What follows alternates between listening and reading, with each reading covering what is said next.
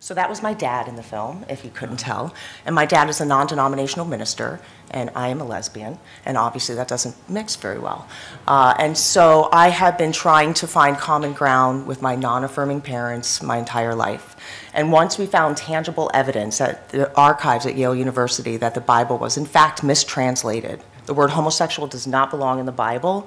Those verses are talking about exploitation, sex with children sometimes. It's pederasty is what was going on in the ancient world.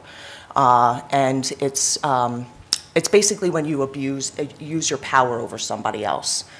And so I was like, I had to stop everything that I was doing to make this movie because we have the tangible evidence to start a big conversation around this issue.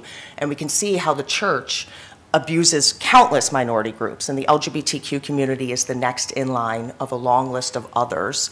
And now, unfortunately, it's the trans community that they're really targeting, specifically in America.